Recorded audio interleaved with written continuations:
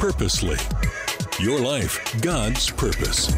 Listen at onpurposely.com. Hello, everyone, and welcome to the Gospel Tech Podcast. My name is Nathan Sutherland, and this podcast is dedicated to helping families love God and use tech. Today, we're talking about how to make summer fun. I'm coming at this from the angle of summer can be fun just by default. It's great. Some of us already have really fun ideas and trips and sports and all that, and that's great. So wonderful if you're already there. But if you're someone who's like, hey, you know what? We've got some school rhythms, some survival rhythms. We were making it through. Again, I live in the Northwest, so it rained a lot this year. Like, up until about 2 weeks ago, it was 40 something and raining, and then it skipped straight to 90. And sometimes we don't know what to do with that information. We're still in the 40 something rhythms, and it looks different. When it's raining all the time, you can do stuff outside. Sometimes you just don't. So we're going to have this conversation about what does it look like to take stock of our current situation and then assess what needs to change, what can we do, and it's not about here's the perfect itinerary for summer, so now go live some Instagram dream that Nathan's going to set for you. Instead, I'm trying to make this very approachable because it's what I'm trying to do with summer. It's what Anna and I are trying to intentionally instill in our kids so that when summertime hits, it's not about, great, just be a different form of busy. It's, all right, what can we be intentional with this new opportunity, with this sunshine and this little bit more leniency we've got with freedom in school and a different work schedule. So that's what we're talking about today is how do we make summer fun? How can we do it within our own lives, within our own budgets, and do it in a way that's going to glorify God and raise up our kids in the way they should go. So with no further ado, let's get this conversation started. Welcome to the Gospel Tech Podcast, a resource for parents who feel overwhelmed and outpaced as they raise healthy youth in a tech world. As an educator, parent, and tech user, I want to equip parents with the tools, resources, and confidence they need to raise kids who love God and use tech.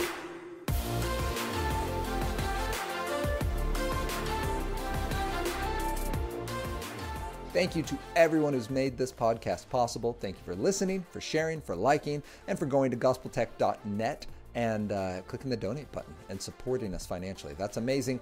We are part of a 501c3 nonprofit. Flint and Iron is the name of the nonprofit, and its goal is to spark purpose in youth. That is a public organization, not publicly traded, but public in meaning it's not faith specific. So I go into public schools and I give talks on hope and how to use tech on purpose, not for purpose. And then Gospel Tech is the ministry that's specifically focused on connecting the hope of the gospel to our technology. So thank you for helping us do that work. Today's conversation is about how do we make summer fun.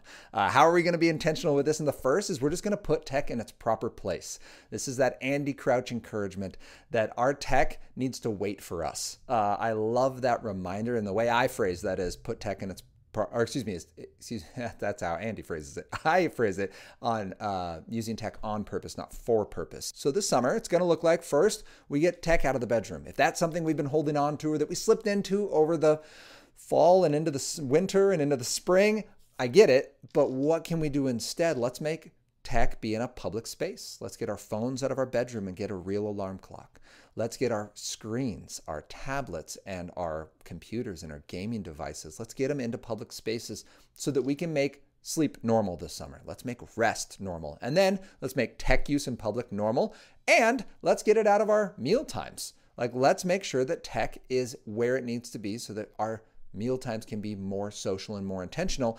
And with that, I'd say with your meal times, a nice little trick that we've used is for conversation piece. High-low works. If you want to get your kids talking, I've like, what do I do without my tech? And all this eye contact can be uncomfortable if we're not used to it.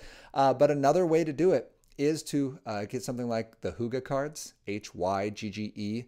It's a Scandinavian thing, but the idea is they're just conversation cards. They're not all home runs. You can flip through them and pick out ones you like, but they are fun. And for summertime, it works with company, it works with strangers, it works with people you know really well, and they can just be a fun way to like ask different questions. And with grandparents in the room, then you can get really cool stories that the grandparents wouldn't have thought to tell you, but that you can like get a little bit deeper and hear things. I know Anna and I just had this experience, be like, oh, we actually have never heard that. That's really interesting, like fun. So conversation cards, but conversation because tech is staying in its proper place.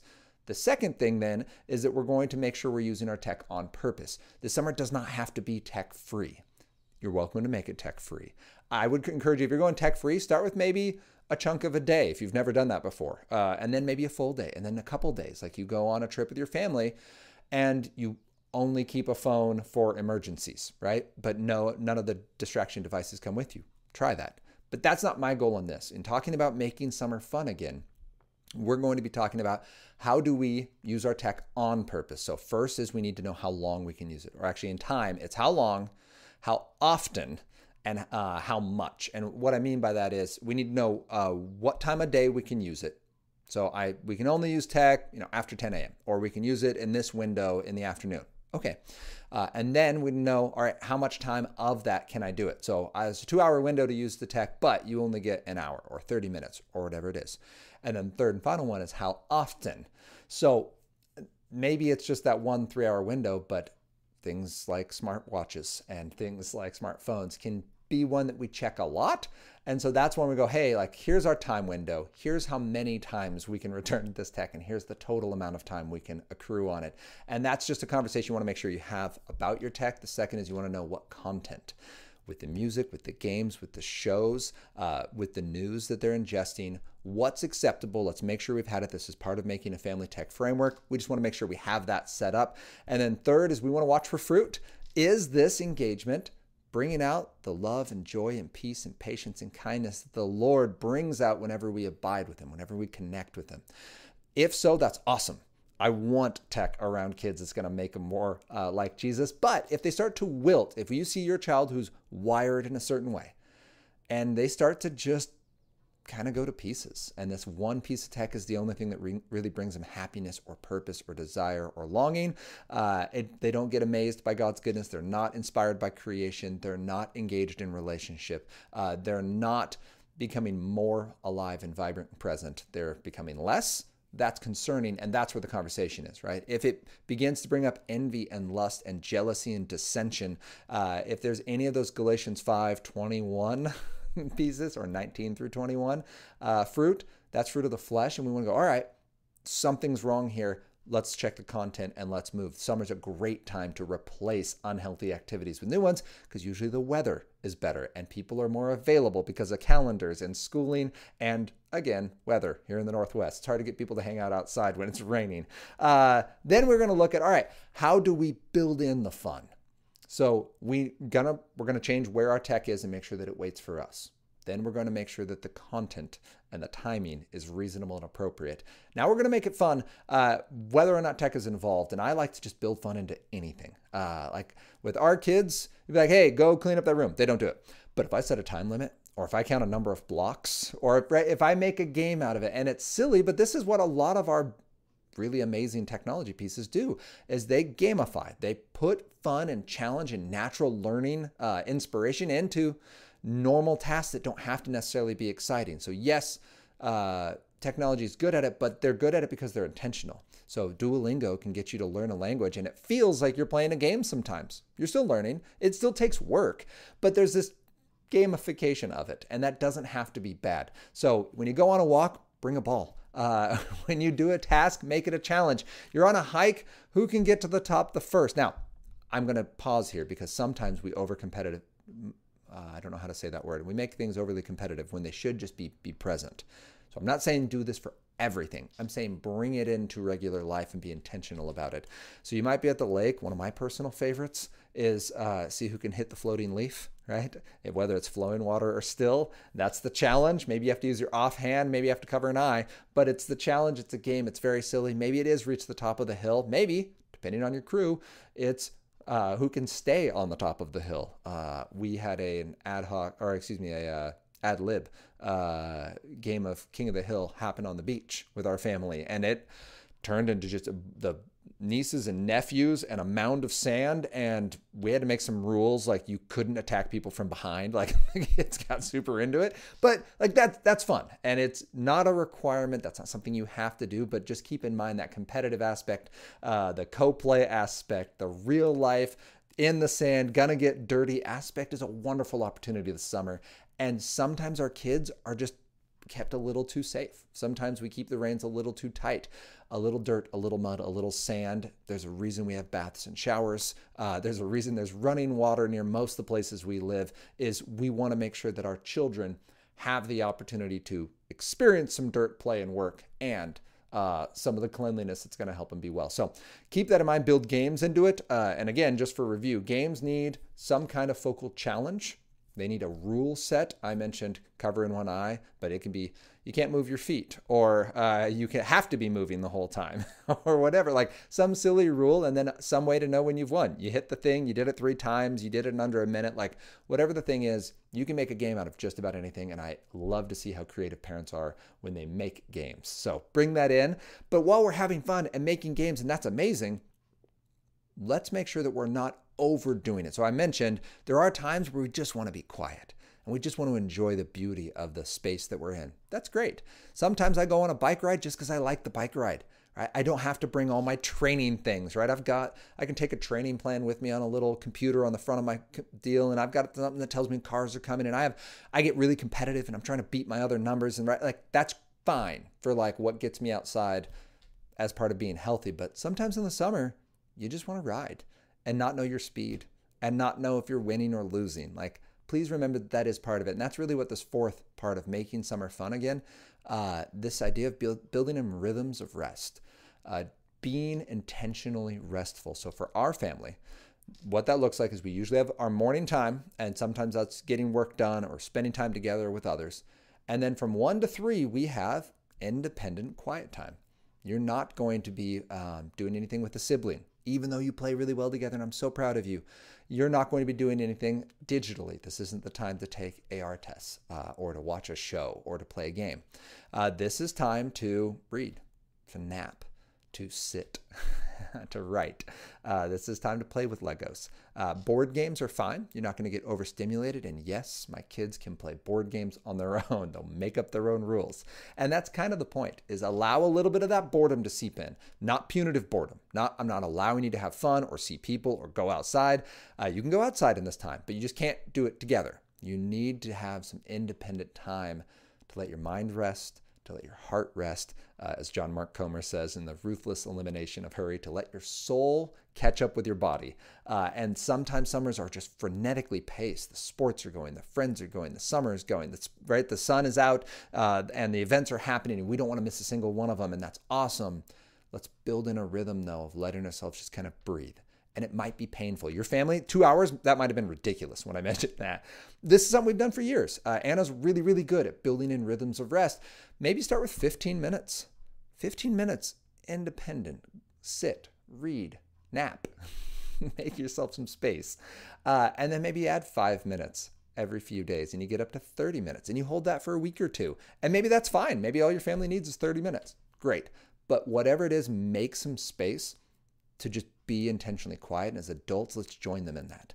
Let's not just fill the void with activities and projects and being busy. Like, let's practice some of this being present and being present specifically with our attention and our quiet. And then finally, the last thing we can do to make summer fun, at least in this conversation, is include other people. Let's make it social. Let's take this opportunity to invite people into our lives, invite them into our homes, or at least our driveways or our yards, and absolutely do a cookout or a barbecue. Absolutely play some games. But with our family, we do kind of morning activity. We have our quiet time, and then the afternoon is where we see people. And this is where we capitalize on the fact that it's summer. So we're going to play some basketball. We're going to go on the trampoline. Kids are going to run through the sprinklers. They're going to play some tag. Then we're going to pause. We're going to have some popsicles. It doesn't have to be fancy. Again, don't break the bank. But your local Walmart can give you Otter Pops. $6 will get you 80 of them. So that's enough to share. It's something cool to eat. And then you can go back to your fun and have your good times. And then next activities, right? They're going to maybe go play some baseball in the cul-de-sac or in the field next door. Our kids always throw in some Calvin ball. They read a lot of Calvin and Hobbes. And so they've kind of had this idea that, like, it's baseball, but there's melee combat involved. You don't have to do that, but let them make up their own games and rules. It's important for social learning. That co-play of kids where they play house and they start making roles and telling other people the rules that are happening in real time, it's actually really important. That's a wonderful part of brain development. It's how they learn the social norms of communication and how they learn to deal with conflict. Let them do that. Let them have something that doesn't have all of the rules pre-scripted. Again, really fun in things like video games, and that can be very valuable. But it's also super important for emotional and personal development to be a part of just free play. And then as the evening cools off, throw on a sweatshirt and keep the fun going. Maybe play laser tag or regular tag for that matter. Maybe play flashlight tag or kick the can, and then have a fire. Just put some rocks in a circle, or go to your local Lowe's or Home Depot, get some small retaining rocks. You can get 36 of them for like $70. Stack them in a circle, you'll get a very nice looking fire pit. And then have some s'mores or include some social tech. Maybe you're going to show a movie together. Project it on the side of your house or on a sheet, maybe watch it on a laptop, whatever your speed is. And then at the end of the evening, we've got kiddos who have been around others. They've used tech intentionally. They've enjoyed the outdoors. They've learned to be quiet and calm. And at this point in the day, they're probably just little sacks of potatoes that you're going to be plopping into bed. And they are going to be sleeping for whatever length your kiddos sleep. I found that being tired at night doesn't mean that my kids are going to sleep a long time, but then they're going to get after it again the next day. And that idea for this rhythm of summer is that we are using tech we're keeping tech in its proper place and then using it on purpose. We're not avoiding it altogether, but we're not just letting it seep into all aspects of our lives. We're going to build in fun to kind of take back this idea that games are part of life before there was ever screens, right? Gamification wasn't an idea of behavioral designers and user interface designers in games. It's behavioral psychology. It's how we learn and work. So make everything fun and make it a game, and let's convince ourselves that real life is fun, and even sometimes things that take work are fun. Type 2 fun's incredibly rewarding, and it's really important for us. Then let's make space for rest, and let's include people in our summer, because at the end of the day, what we're doing here is we're building community. We're modeling for our kids what a healthy life looks like, and we're not distracting ourselves from the work of the Lord. We're instead making ourselves available for the work of the Lord because we have the space, we have the bandwidth, we have the social ability to both engage and to know our neighbors. And yeah, when the Lord throws you a curveball, this isn't your daily itinerary. This is some of the things you can add to what you've already got. You've got a full plate. But maybe these 5 things will make you look at your life and say, hey, you know what? I've got a full plate, but some of it might not be the best. Maybe this thing needs to go away or get some distance for now, and we need to add something else instead. And that's my hope for you, is that in making summer fun, you're making it fit your family, your season of life, and you're making it intentional so that the fun isn't just distraction. The fun is actually showing us who God's made us to be and how great and amazing God is. So I hope this was encouraging. Please share it with people if it was, so that they can hear some of these ideas as well and learn how to love God and use tech. And I hope you'll join me next time so we can continue this conversation about how we can love God and use tech.